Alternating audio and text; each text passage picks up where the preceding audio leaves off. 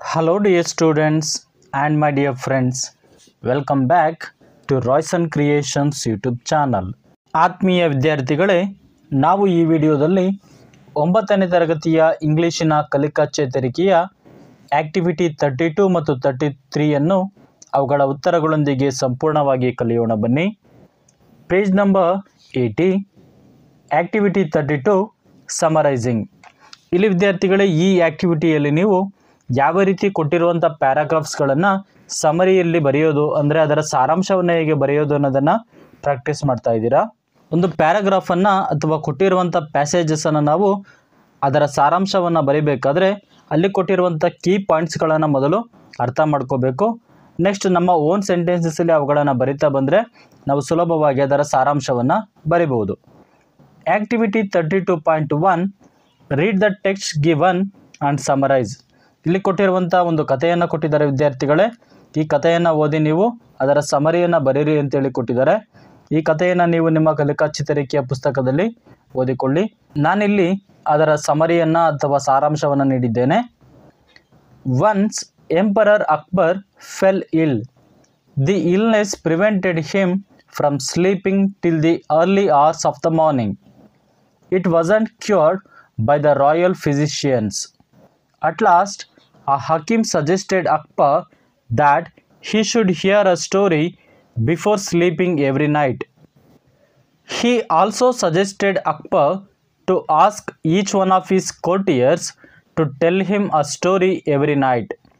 Now, it became a problem for the Darbaris because Akbar wouldn't fall asleep after hearing a story. So, the ministers had to tell more stories. Unfortunately, Akbar did not sleep hearing the stories, but the storytellers themselves. Next, passage B. ಇಲ್ಲೂ ಕೂಡ ಒಂದು ಪ್ಯಾಸೇಜನ್ನು ಕೊಟ್ಟಿದ್ದಾರೆ ವಿದ್ಯಾರ್ಥಿಗಳೇ. ಇದನ್ನು ಓದಿ ನಾವು ಇದರ ಸಾರಾಂಶವನ್ನು ಬರೀಬೇಕು. ನಾನು ಇದರ ಸಾರಾಂಶವನ್ನು ಇಲ್ಲಿ ನಿಮಗೆ ನೀಡಿದ್ದೇನೆ. Little things illuminate a person's character.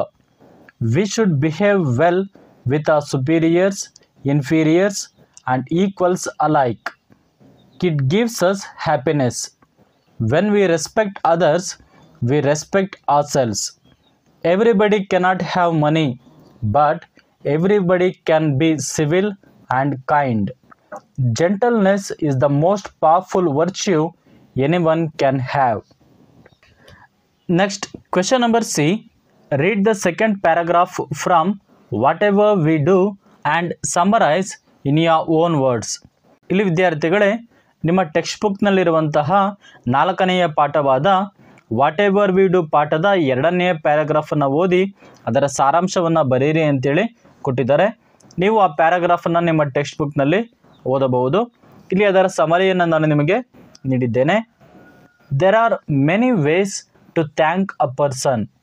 We can use the words thanks, thanks a lot, thank you very much, etc. to thank others. Depending upon the situation and time, we can improve it by adding a sentence to it.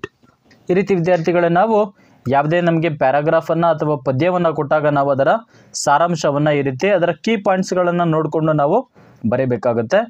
Next, activity 33, short personal R ಬಯೋಗ್ರಫಿಕಲ್ experiences.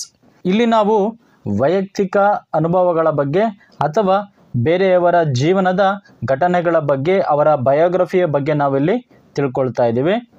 Activity 33.1, read and then right as directed. ಇಲ್ಲಿ ವಿದ್ಯಾರ್ಥಿಗಳೇ, ನಿಮಗೆ ಒಂದು ಪ್ಯಾರಾಗ್ರಾಫನ್ನು ಕೊಟ್ಟಿದ್ದಾರೆ. ಇದನ್ನು ನೀವು ನಿಮ್ಮ ಕಲಿಕಾ ಚೇತರಿಕೆಯ ಪುಸ್ತಕದಲ್ಲಿ ಓದ್ಕೊಳ್ಳಿ. The above paragraph is the experience of Karishma the speaker. ಈ ಪ್ಯಾರಾಗ್ರಾಫನ್ನು ಬರೆದಿರುವಂಥವರು ಕರಿಷ್ಮಾ ಎಂಬ ಮಹಿಳೆ. ಅವರು ತಮ್ಮ ಅನುಭವವನ್ನು ಈ ಪ್ಯಾರಾಗ್ರಾಫ್ನಲ್ಲಿ ಕೊಟ್ಟಿದ್ದಾರೆ. ನಾವ್ write your experience about your first day at school. ಇಲ್ಲಿ ವಿದ್ಯಾರ್ಥಿಗಳೇ, ನೀವು ಪ್ರಥಮ ಬಾರಿಗೆ ಶಾಲೆಗೆ ಹೋದಾಗ ನಿಮಗಾದಂತಹ ಅನುಭವದ ಬಗ್ಗೆ ಬರೀರಿ ಅಂತೇಳಿ ಕೊಟ್ಟಿದ್ದಾರೆ. ಇದು ನಿಮ್ಮ ಅನುಭವದ ಘಟನೆ ಆಗಿರೋದ್ರಿಂದ ನಾನಿಲ್ಲಿ ಅದನ್ನು ಬರೆಯೋದಕ್ಕೆ ಸಾಧ್ಯ ಇಲ್ಲ. ಆದರೆ ಯಾವ ರೀತಿ ಬರೀಬೇಕು ಅಂತೇಳಿ ನಾನು ನಿಮಗೆ ಕೆಲವು ಕ್ಲೂಸನ್ನು ಇಲ್ಲಿ ನೀಡ್ತಾ ಇದ್ದೇನೆ. ನೀವು ಪ್ರಥಮ ಬಾರಿಗೆ ಶಾಲೆಗೆ ಹೋದಾಗ ನಿಮಗೆ ಯಾವ ರೀತಿ ಅನಿಸಿತು, ನೀವು ಬೇಜಾರಾಗಿದ್ದೀರಾ, ಖುಷಿಯಾಗಿದ್ದೀರಾ, were you happy R were you sad, ಈ ರೀತಿ ನೀವು ಅದಕ್ಕೆ ಉತ್ತರಗಳನ್ನು ಬರಿತಾ ಹೋಗಬೇಕು. ನೆಕ್ಸ್ಟ್, ನಿಮಗೆ ಫಸ್ಟ್ ಭೇಟಿಯಾಗಿದ್ದು ಯಾರು, ನಿಮ್ಮ ಫ್ರೆಂಡ್ಸ್ ಯಾರಿದ್ರು, ನಿಮ್ಮ ಕ್ಲಾಸ್ ಟೀಚರ್ ಯಾರಿದ್ರು, ನಿಮಗೆ ಯಾವ ಸಬ್ಜೆಕ್ಟನ್ನು ಯಾವ ಟೀಚರ್ ಟೀಚ್ ಮಾಡೋದಕ್ಕಂತ ನಿಮ್ಮ ಶಾಲೆಗೆ ಬಂದರು, ಯಾವ ರೀತಿ ನಿಮ್ಮನ್ನು ವೆಲ್ಕಮ್ ಮಾಡಿದ್ರು, ಈ ರೀತಿ ನೀವು ಸೆಂಟೆನ್ಸಸ್ಸನ್ನು ಬರಿತಾ ಹೋದರೆ ನಿಮ್ಮ ಅನುಭವದ ಮಾತುಗಳನ್ನು ಇಲ್ಲಿ ಹೇಳ್ಬೋದು.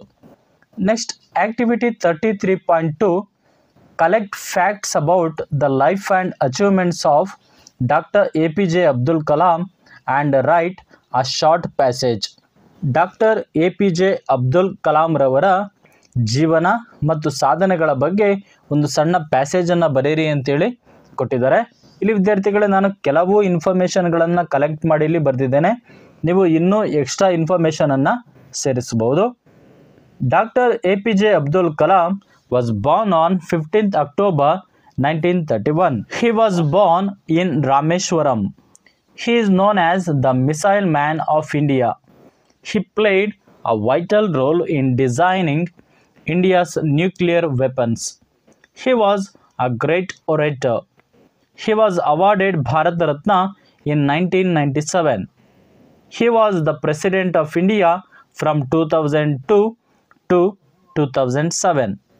He died on 27th July 2015. Next, activity 33.3 write about an interesting or fun experience in your life. ನಿಮ್ಮ ಜೀವನದಲ್ಲಿ ನಡೆದಿರುವಂತಹ ಯಾವುದಾದರೂ ಇಂಟ್ರೆಸ್ಟಿಂಗ್ ಅಥವಾ ಆಸಕ್ತಿದಾಯಕ ಅಥವಾ ಹಾಸ್ಯಭರಿತ ಘಟನೆಯನ್ನು ಬರೆಯಿರಿ ಅಂತೇಳಿ ಕೊಟ್ಟಿದ್ದಾರೆ. ಇದು ನಿಮ್ಮ ಜೀವನದ ಘಟನೆಯಾಗಿರೋದ್ರಿಂದ ನಾನು ಇದನ್ನು ಬರೆಯೋದಕ್ಕೆ ಸಾಧ್ಯ ಇಲ್ಲ ವಿದ್ಯಾರ್ಥಿಗಳೇ. ಹಾಗಾಗಿ ನಾನು ಇಲ್ಲಿ ಖಾಲಿ ಜಾಗವನ್ನು ಬಿಟ್ಟಿದ್ದೇನೆ. ನೀವು ನಿಮ್ಮ ಜೀವನದಲ್ಲಿ ನಡೆದಿರುವಂಥ ಯಾವುದಾದ್ರೂ ಆಸಕ್ತಿದಾಯಕ ಘಟನೆಯನ್ನು ಅಥವಾ ತಮಾಷೆಯ ಘಟನೆಯನ್ನು ಇಲ್ಲಿ ಇಂಗ್ಲೀಷ್ನಲ್ಲಿ ಬರೀಬೇಕಾಗತ್ತೆ. Next, activity 33.4 write your biodata. ನಿಮ್ಮ ಬಯೋಡೇಟಾವನ್ನು ಬರೀರಿ ಅಂತೇಳಿ ಕೊಟ್ಟಿದ್ದಾರೆ. ನಿಮ್ಮ ಬಯೋಡೇಟಾವನ್ನು ಬರಿಬೇಕಾದ್ರೆ ಯಾವ್ಯಾವ ಪಾಯಿಂಟ್ಸ್ಗಳನ್ನು ಬರಿಬೇಕು ಇಲ್ಲಿ ಅಂತೇಳಿ ನಾನಿಲ್ಲಿ ಕೊಟ್ಟಿದ್ದೇನೆ. ನೇಮ್, ನಿಮ್ಮ ಹೆಸರನ್ನು ಬರೀರಿ, ನಿಮ್ಮ ತಂದೆಯ ಹೆಸರು, ನಿಮ್ಮ ತಾಯಿಯ ಹೆಸರು, ಡೇಟ್ ಆಫ್ ಬರ್ತ್, ನಿಮ್ಮ ಹುಟ್ಟಿದ ದಿನಾಂಕವನ್ನು ಬರೀರಿ, ನೇಟಿವ್ ಪ್ಲೇಸ್, ನಿಮ್ಮ ನೇಟಿವ್ ಪ್ಲೇಸ್ ಅಥವಾ ನಿಮ್ಮ ಸ್ವಂತ ಊರಿನ ಹೆಸರನ್ನು ಬರೀರಿ, ನ್ಯಾಷನಾಲಿಟಿ, ಇದೆಲ್ಲರಿಗೂ ಕೂಡ ನಮಗೆ ಕಾಮನ್ ಆಗಿರುತ್ತೆ, Indian, we are Indians. Qualification, ನಿಮ್ಮ ಕ್ವಾಲಿಫಿಕೇಷನ್ ಏನಂತೇಳಿ ಅಂದರೆ ನೀವು ಏನನ್ನು ವಿದ್ಯಾಭ್ಯಾಸ ಮಾಡಿದ್ದೀರಾ ಅಂತೇಳಿ ಬರೀಬೇಕು. ನೆಕ್ಸ್ಟ್, ಹಾಬೀಸ್, ನಿಮ್ಮ ಹಾಬೀಸ್ ಅಥವಾ ಹವ್ಯಾಸಗಳನ್ನು ಇಲ್ಲಿ ಮೆನ್ಷನ್ ಮಾಡಬೇಕು. ನೆಕ್ಸ್ಟ್, ಮೊಬೈಲ್ ನಂಬರನ್ನು ಬರೀಬೇಕು. ನೆಕ್ಸ್ಟ್, ಅಡ್ರೆಸ್, ನಿಮ್ಮ ಅಡ್ರೆಸ್ಸನ್ನು ಇಲ್ಲಿ ಬರೀಬೇಕಾಗುತ್ತೆ ವಿದ್ಯಾರ್ಥಿಗಳೇ. ಈ ರೀತಿ ನೀವು ನಿಮ್ಮ ಬಯೋಡೇಟಾವನ್ನು ಕಂಪ್ಲೀಟ್ ಮಾಡಬೇಕಾಗುತ್ತೆ. ಆತ್ಮೀಯ ವಿದ್ಯಾರ್ಥಿಗಳೇ, ಈ ವಿಡಿಯೋ ನಿಮಗೆ ಇಷ್ಟವಾಗಿದ್ದರೆ ದಯವಿಟ್ಟು ಲೈಕ್ ಮಾಡಿ, ಶೇರ್ ಮಾಡಿ ಮತ್ತು ಇನ್ನು ಹೆಚ್ಚಿನ ವಿಡಿಯೋಗಳಿಗಾಗಿ ನಮ್ಮ ಯೂಟ್ಯೂಬ್ ಚಾನಲನ್ನು ಸಬ್ಸ್ಕ್ರೈಬ್ ಮಾಡಿ ಅಂತ ಹೇಳುತ್ತಾ ಈ ವಿಡಿಯೋವನ್ನು ಇಲ್ಲಿಗೆ ಮುಗಿಸ್ತಾ ಇದ್ದೇನೆ. Thank you dear students for watching this video.